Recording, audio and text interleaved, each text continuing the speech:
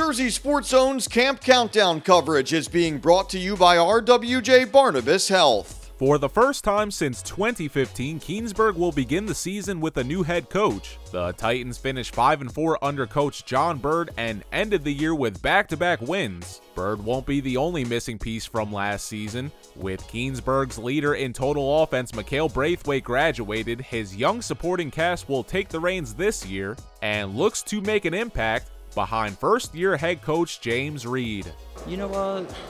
Just accountability, making sure, their attitude, their plays, just good role models towards, our younger athletes. We need more leaders, and we got to work better together and be better in school. That's it. Some personal goals is just keep working hard, show people that it's not just like a fluke. I really am meant to be where I am right now.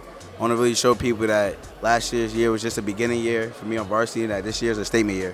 It's been a unique experience. I mean, I've had these kids for now, this will be 4 straight years for the seniors. They're a great group of kids. A lot more administrative work than I'm used to, but I'm taking it day by day.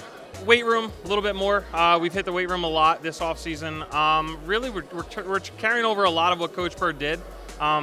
He did a tremendous job of building the program, and we're just trying to carry on that tradition.